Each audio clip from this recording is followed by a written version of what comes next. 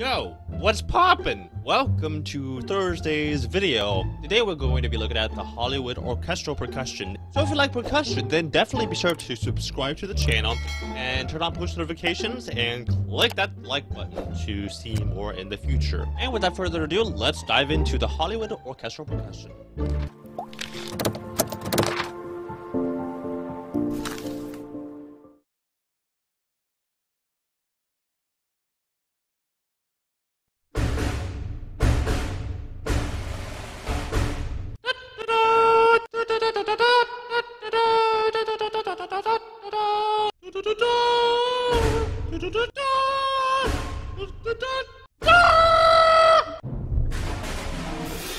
The Orchestral Percussion Basic Kit 1. And we're going to be diving into every single note. No, I'm just kidding. That's going to be a long video. Since all of these different libraries have so many different ones, I'm just going to play you guys some of the first ones out of this. This library is the combo kits, so what we're going to do is I'm going to play the first one. Now, these black keys that are not colored black are actually muted, and they're not available to play, so I can tap on them, and they're not going to do anything because they're just not programmed to play anything.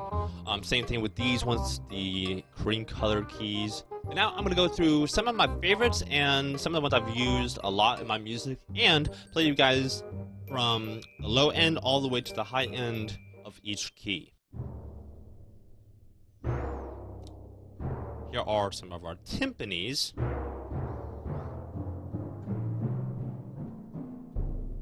Okay, now we have a bass drum right there. It's more of like a Wagner drum or a war drum. And then over here on the black keys, there are the sharp keys of each of the timpani. That is a timpani roll. And now we're going to go to the middle key here, wherever that's at. Okay, starting on the key of G. So this is where we get into more snare and other high percussion. And yeah, okay, so let's start there.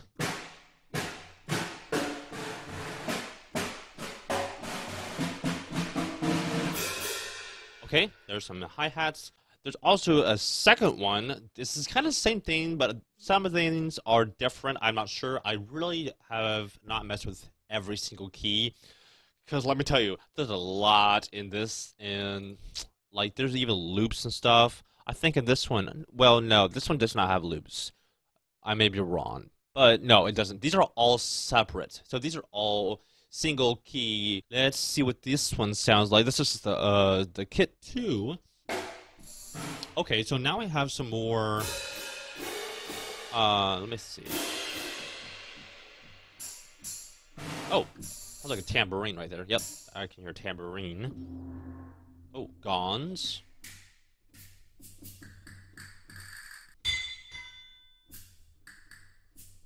Shaker, wood percussions, metals. You know, all your anvils and stuff. Now this is the cymbal library, and this top one here, it's actually been used in a lot of my pieces, so I use this one when I make epic music. And if you listen to some of my music, you might hear this one used a lot. So it's a pretty generic cymbal, crash cymbal. All these are crash cymbals, by the way. Okay, so there's many different ones, different variations of each of the cymbals. I'm going to play through each of them. Some short, some long.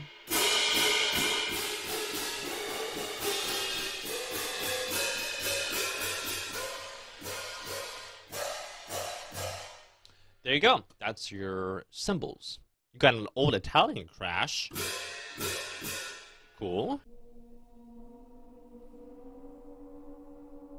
Oh, I like that. That's giving me some good ideas. I'm working on some music that would actually work perfect with this. So I'm actually going to say that. By the way, that little star, when you go to database and you go to favorites, you check that. This is where you can find all of your favorites. So, because, you know, if you're looking for a specific instrument, you're like, which library was that again? Well, then just go to your favorites, unless your favorites is completely filled up. But then you can just search for the one. But then I sometimes forget the name, and then, yeah, I still lose them because there's so much. 10,000 plus. That's crazy. Crescendo.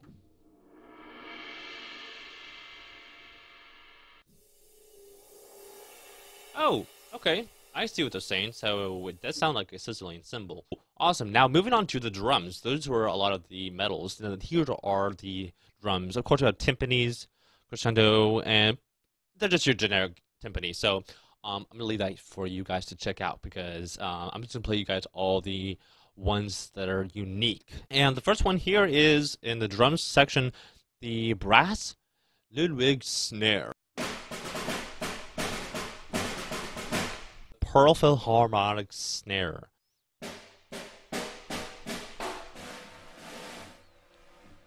All these sound so similar, so we're gonna just focus on some of the ones that I've never seen before. Here's an antique field drum.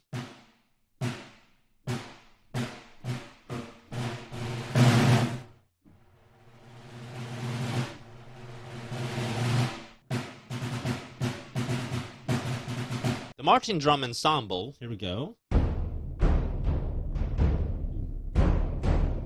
And here's our last one. A little more of a slap sound to them. And yeah, let's move on to the metals. So the first one we have is the brake drum and anvils.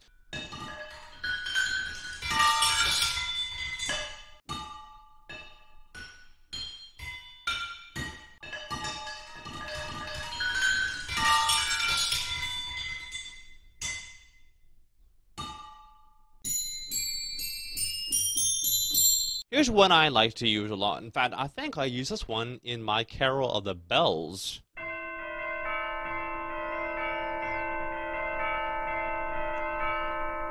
If you're watching this in the middle of the summer on the beach for some whatever reason, then happy Christmas in July.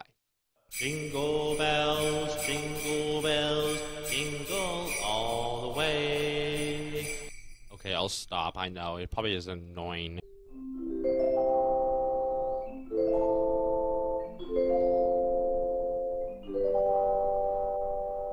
Cool. Now we're in the wood section, and here are some castanets.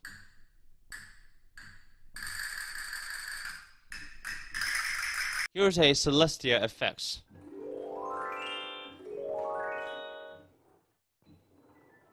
Here's a sustained version.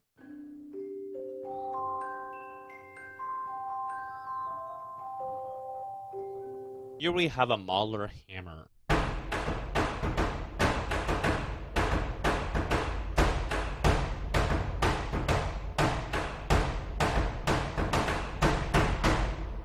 There you have the Mahler hammer. We have some slapsticks.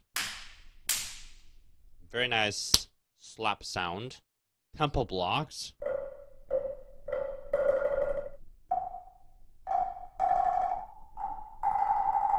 And of course, you have the interface here. You can obviously adjust all of your different reverbs and mic positions. So that's going to cover the entire Hollywood orchestral percussion. And thank you for watching the video. And I hope you guys enjoyed. And let me know what you want to see more about the East-West Hollywood orchestral percussion. If you guys want to see a part 2 to this video, where I kind of take a step further and record some percussion, make some drum loops out of them, then let me know in the comments below, and I'll be sure to do that. But thank you guys so much for watching, and until then, I'll see you guys on Saturday's video.